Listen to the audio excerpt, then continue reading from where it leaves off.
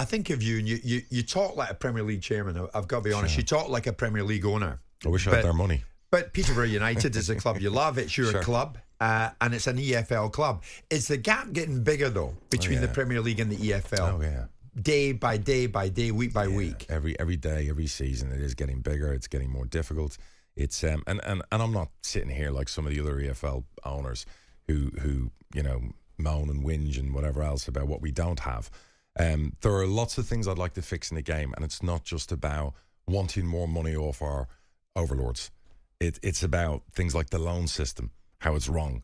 We get charged and we pay for accommodation and we pay this and we pay that. Simple little things. If we sat around a table, we could fix loads of things with the help of the Premier League. Yeah. And there are clubs in the Premier League we work with. Like we work with Man City, and they are brilliant to work with. First club I've found in years to work with on loans.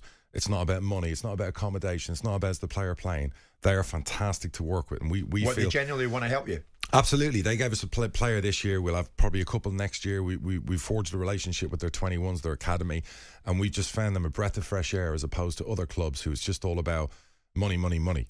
And that's not what it's about when you loan young players out. You want them to play, you want them to progress, and you want to make sure the club who's helping you do that, i.e. a League One club, you're not cutting them off the knees, making them pay full wages, making them pay till the end of June all the wages, all those things. Yeah. And we've had that happen to us. So then the TV, the deal, the money, and lots of owners in the FL. But the redistribution deal still remains to be done, though, Darragh. It needs to be resolved. Clubs like Peterborough still wait to find out what they're going to get from the Premier League. Should have been closed already. That annoys other people that it's not done. I agree. It should have been done. And we should have gotten a room, not come out of the room until a deal was struck.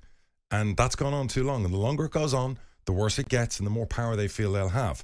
But I'm not of that type that's going to sit here and criticise all the Premier League owners, because that's not going to help us get a deal. Well, here's a man you know, and I know him, the Charlton co-owner, one time at Sunderland, Darragh MacAnthony. And he was talking about the Premier League and the lack of the deal and who needs to do what.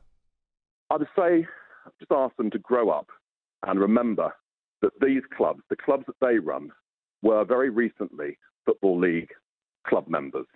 And the fact that in the game of musical chairs, they're currently sat in the seats where they're currently sat, doesn't mean that at some point their clubs won't be back in the Football League and in a position where an equitable distribution of English football's total revenues would actually be an extremely welcome thing to them. I mean, he's not wrong, is he?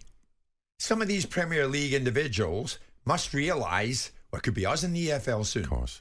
100%. So Darragh MacAnthony's not wrong there. I don't disagree with what he's saying. But you looked at the heavens as soon as you heard his voice. Yeah, that's just about him.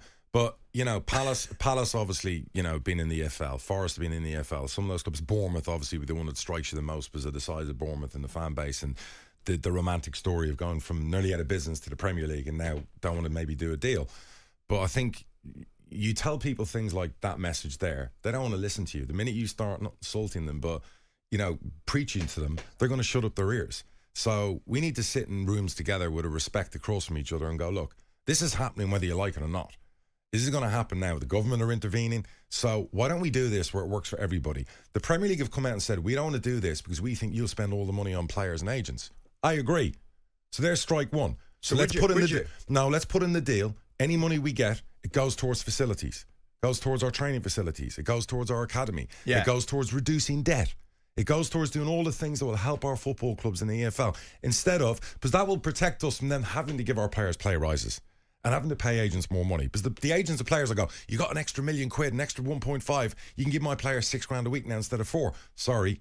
Part of the deal we signed was we can't allocate that money to player wages. You would give an assurance that any money that came to you 100%. from the Premier League 100% would not go to player wages or agents. It would go to infrastructure. It would go to improving everything about the football club, the things we all need to do. Lots of our clubs, 50-60% of them, have horrible pitches, horrible facilities, bad training facilities, have got too much debt. These are all the things we can improve with that extra bit of funding. Right. And that will help our infrastructure and maybe potentially allow us to reduce the price of our tickets. You see, I mean, Darragh, you're talking sense and I get it. Of course. The fact is, that can happen occasionally. Everybody's got an idea on why this hasn't happened, on why the Premier League haven't agreed with the clubs down the pyramid as to what they're going to get and when they're going to get it. Even the man Jordan chipped in. The Football League has run itself poorly for a variety of reasons over a significant period of time. And it's allowed the Premier League to disappear into the ether, do what it wants, and now it wants to bring it back into check. And it can't because it's got no leverage. It's got a moment of leverage, which is the independent regulator. So everyone's playing their hand the way they want to. And having sat in Football League meetings and listened to voices like Charlie Methven that think that by shouting out dissent, and once upon a time I was one of them, because it had incompetent leadership. The Football League was run by incompetence. It's not run by incompetence now. It's run by capable operators that are most likely to deliver an outcome. Now, what you don't need is dissenting, self-motivated, further down a pyramid voices suggesting that there's a better way to do it than allowing Parry to finish the negotiation. They don't want to give any money. Don't want to give any money, says Simon. So he's not wrong there. And of course, nobody ever wants to give up more money. But they all know it's coming. But look, it's been a couple of decades since Simon's been in one of those EFL meetings. So let me talk about the present instead of the past. We've got some good leadership at the EFL. We've got some really good people. Yeah, and to be fair, he was saying that. I've had my own rucks with the people at the EFL over the last couple of years. There's lots of things I'd like to improve. I love the NFL system with the 32 owners sit in a room and basically strike deals and get deals done, and then they have a commissioner. And lots of those owners are involved on media deals. So you've got at the moment people in the EFL do our media deals, do negotiating for us. You've got successful owners who've managed to buy football clubs who are worth billions and millions, and very few of them are involved in any negotiation. Some of these people are the best negotiators in the world. I at some point called myself in my 20s and 30s the best closer in the world, because that's what I did for a living. Close deals. Absolutely. Yeah. But I've never been involved or invited to help. I would do it on my own free will. I'd pay my own flight fare. Yeah. Use us. But That's the only thing I'd say. Use us. The clubs in the EFL, you're not all one voice, are you? No, and that's a bigger problem. Because when we have annual meetings, it's always CEOs who always go to those things. We need owners' meetings. I don't care if you get half the owners in a room, the other half are on Zoom. I don't care if some of them are faceless, but behind a blank screen. We need all the owners because they're the decision makers. When you get people who are in a room who have to go running back to daddy and mommy to get decisions, things can't get done fast enough. Let me ask you a straight one. If you're sitting here today with me and you were a Premier League owner, sure, would you want to chip in for a club like Peterborough United? Absolutely. Absolutely, because I know, living in America, dealing with the MLS and where they get it all wrong, because they don't have a pyramid and they don't appreciate what's below them, and that's why they don't have the TV deals that we have over here. I know everything about our institution, our industry, which I've called $1 trillion industry, is built on the pyramid. It's built on the success of, the Lutons of the world and all the eyes that get brought in there. Why do you think some Americans run along and buy and spend millions of pounds on a club in non-league? The romance of the game. I know what we're worth. I also know what we've done for players who've come out into the EFL and have been born in the EFL and gone on to play for England. I know what we do for the Premier League. I appreciate all the owners in the Premier League don't want to give up any more money. They don't want to give some crumbs off their table. Right. But respectfully, they're going to have to. And the word compromise is going to have to be used. So just to recap. So let's stop insulting them. Yeah. And let's try and sit down like men and grown men and women. You didn't like Charlie Methven saying, grow up. No, you didn't but like that. Charlie's a new owner.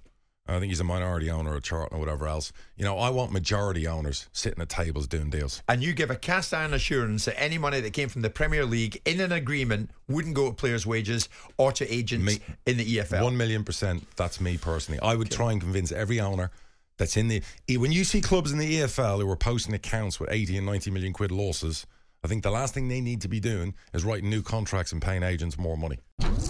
Jim White and Simon Jordan. Monday to Friday mornings from 10 on AM, on DAB, via the talkSPORT app and on your smart speaker. talkSPORT.